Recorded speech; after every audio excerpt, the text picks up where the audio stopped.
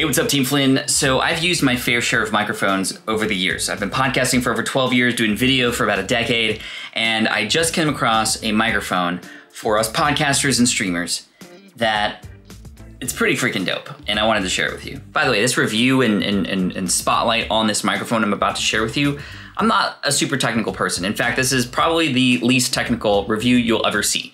It is an unboxing. I'm gonna show it to you. I'm gonna plug it in. We're gonna play it. We're gonna listen to it. You'll get to make your own decision. So that's how we roll. Now, for a number of years, I've been using this microphone and I still continue to use it. I absolutely love it. This is a Heil PR40 Gold edition. Pretty sweet. SPI, my podcast right there. For my live streams in the morning, I use this microphone here, which is the Rode NTG2 shotgun mic, so I can capture my voice looking at that camera over there. I also have, I don't know if you can see this, but another Heil PR40 there. That's for a gaming setup, so my son will stream over here, I'll stream over there. We're on Twitch, you can check us out if you like video games and kids and parenting and all that stuff. We won! We won! We did it! Kai, you did it! Kai, you did it! Anyway, I have a whole bunch of other mics. ATR 2100, another ATR 2100, yep, and another ATR 2100. And there's a Samson Q2U sitting around and some other mics, and if you don't know what those are, that's okay, because I wanted to introduce to you another mic that I love because it's plug and play easy, it looks pretty sweet, it has a lot of options, and what's really cool is you can set it down at a table right in front of you with another person on the other end, you're social distancing, yet you can capture both sides in an interview with just one microphone. Let me show it to you. All right, there it is, the Lyra from AKG by Harman.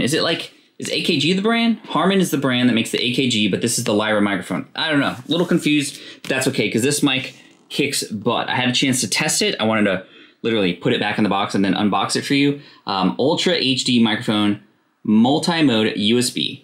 And this is, again, pretty sweet. Plugs in via USB-C. You can plug it even into your iPad. We're gonna test that as well. We're gonna plug it into an iPad Pro, see if it picks it up, see what it sounds like. We'll have some fun with it, and you can make an informed decision whether or not, if you're choosing to use a microphone for your streams, for your Zooms, for your podcast, whatever, we can see if this is the right mic for you.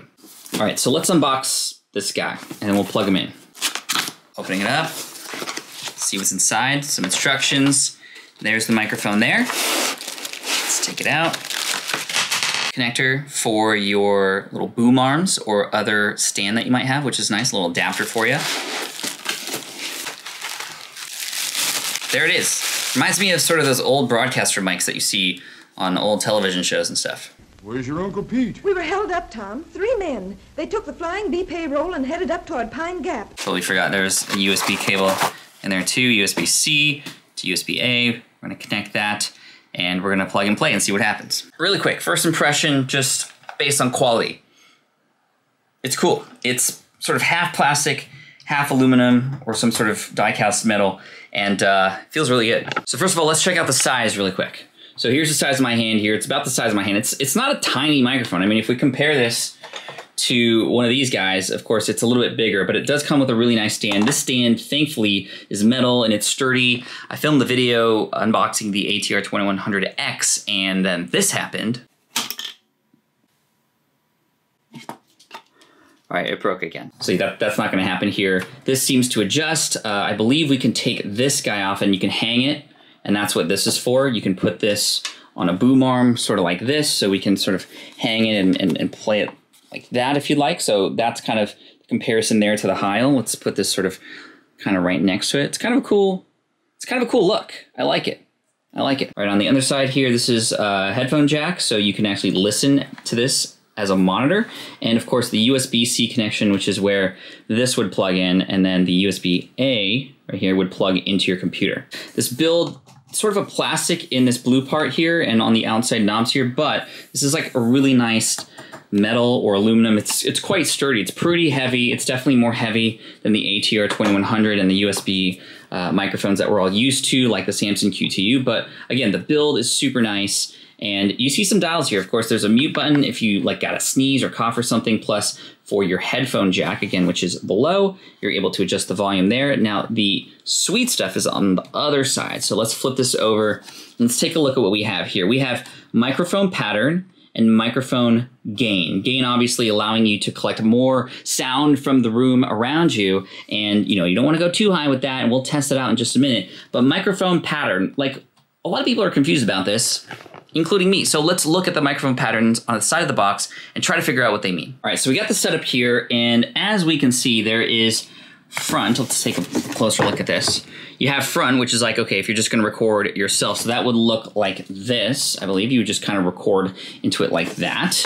Then we have the wide stereo. So back left, back right, front left, front right. So if we adjust the pattern, and this does click. If I were to spin this one, it does click. And I would imagine that actually changes the colors here, right? Front, back, front, tight stereo, wide stereo. That's the one that we just looked at, was front and back. Then tight stereo, which is sort of this one here, as you can see, front left, front right. So if you want that sort of stereo sound, and then wide stereo down here, which is sort of all around like that.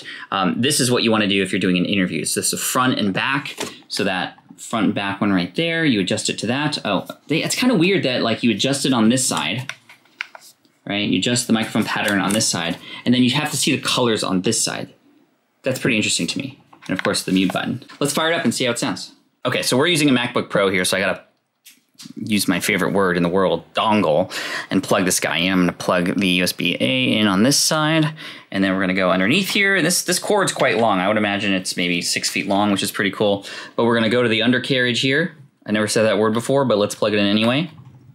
And we're on. As you can see, we're on wide stereo right now. But again, to adjust that, we have to flip this. So let me spin it and see if this changes. Cool. So if we're just recording me, we want front. Front and back, that would be for an interview. Again, front and back, and I can just set this on the table and do an interview with you on the other side. And then I have tight stereo if I'm like doing some music, and wide stereo if I want to capture more of the room sound, or if I'm doing like a whole load of instruments or a drum set, for example. What's really interesting is I'm trying to adjust this, and I noticed that the cord that it comes with is quite long, so I'm having some trouble sort of easily moving this. I mean, it's not that huge of a deal. If I offer it a little bit of slack, it's going to be a lot easier, but there is some weirdness there. And of course, in most cases, you just kind of have it up like that. And yes, you see down here, this is where we can screw this. I don't know if you can see that, but we can unscrew this, and that's how we can sort of turn it into something that could attach to a boom arm with the attachment that came with it. But anyway, let's fire up, I don't know, GarageBand and just kind of record. Here's the mute button. How do I know? Oh, okay, it's mute. Mute. Can you see it turns red when I hit it? There we go. That was weird. Okay, cool. Nice. So I want to go to front, and this is for the headset, and this is mute, and on the back side, there we go, microphone gain. So let's play around with these things and listen to what it sounds like. Okay, here in Adobe Audition, we're actually going to use the input as the AKG C44 USB. So that's the AKG Lyra. I'm gonna go yes. And then for the output, let's use the AKG as well. And I'm gonna plug a headset into the bottom side of this to make sure that we can actually hear ourselves too at the same time. All right, we got our DT 990 Pros. These are awesome. I absolutely love these. So let's plug these in underneath. Okay, so we're gonna run our first test here with the AKG Lyra. You're listening to my little lapel mic right now, but I'm about to hit record and you're gonna hear what it sounds like. I have the gain sort of set kind of as low as possible, but to still be able to hear me, because if I set it too high, and I'll run this test when I play it for you, it's gonna sound, you're gonna hear a lot of the fan noise around the room here. So it's nice that I can control that right from here. Now you have to be careful, because I ran this earlier into this problem. This is the front. This side here is the front. The front meaning the part that you can see which sort of setting it's in. Right now it's on front, versus if you were to go to the other side, it's actually not going to capture because that's the back side. You'd have to turn the microphone pattern to front and back to capture that noise on both sides, but that's only purposeful if you are conducting an interview with this thing, which I love that feature, but it's just me right now. So I'm gonna make sure it's front. I'm gonna make sure I have the front facing me, make sure I am not muted, and I'm gonna hit record, and let's do this. Hey everybody, welcome to the Smart Passive Income Podcast. This is Pat Flynn. Thank you so much for joining me today. And for those of you watching on YouTube right now, if you could hit subscribe and hit that like button, that'd be really amazing. And again, these technical youtube.com/not-so-technical reviews are here for you so you can speak the same language, because there's a lot of great people here on YouTube who can share some better insight on a lot of the technical stuff related to these things. I'm just here to test them as a brand new user like you, if you want to make an informed decision before you buy these things. So anyway, I think it sounds pretty good. Now let me turn the gain up a little bit so you can hear that room noise. You hear that fan? I don't want to talk too loud because I'd break your eardrums, but it sounds a little creepy when I'm whispering like this. And even my S's, I find, at this volume are a little loud. Okay, I'm going to stop because that's really scary. But as you can hear, it does have that deep, resonant voice, and I like how it sounds. It sounds very broadcasty. It's very clean. Let me know what you think in the comments. How do you feel about this in terms of the sound quality, the way you're listening to it right now? Okay, well, let's cut back to... Actually, let's hit stop. There we go. So we're back to regular now, and you can hear sort of the difference between just a sort of lapel microphone on my chest versus the AKG microphone that's hooked up, which is really cool. So I love how I can just plug it in like that, and it's ready to go. I didn't really have to deal with any settings. Obviously, I can do some things in post, but as you heard, it sounds pretty clean, sort of right out of the box, which is really great. The only issues that I find is, number one, remembering that the front is this, the one with the blue light telling me which one it's on. And then finally, the headphone jack. It's not that convenient because if I wanted to move this around, it's not exactly straight because, as you can see here, I can't move it, right? And I'm gonna hit record here again. If I touch this thing, I'm trying to move it. Can you hear that? Can you hear that, y'all? Enjoy this ASMR from Flynn. I just lost like 100,000 subscribers. Okay. Don't touch the microphone. All right, that was pretty cool. So now I want to test how it sounds just plugging it straight into an iPad. So I'm going to need a dongle for this because the iPad is indeed...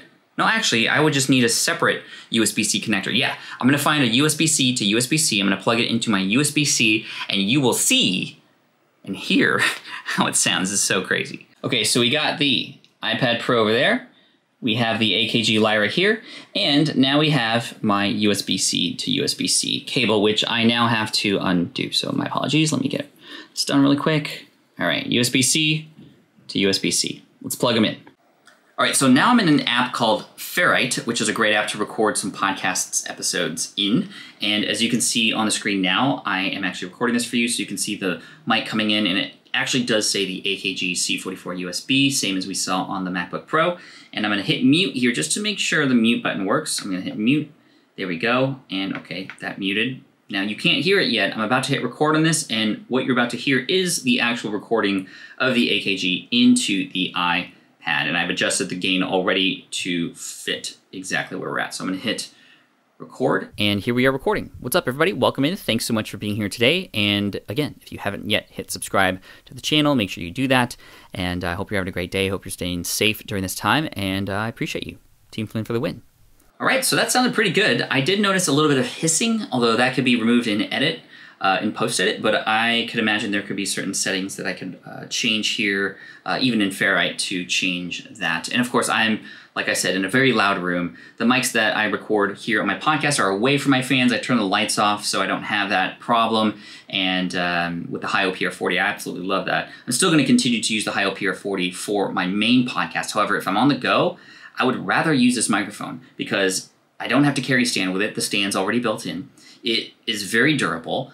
And I can do an interview with just one microphone, which is super cool. And I love that feature. So overall, how do I feel about this microphone?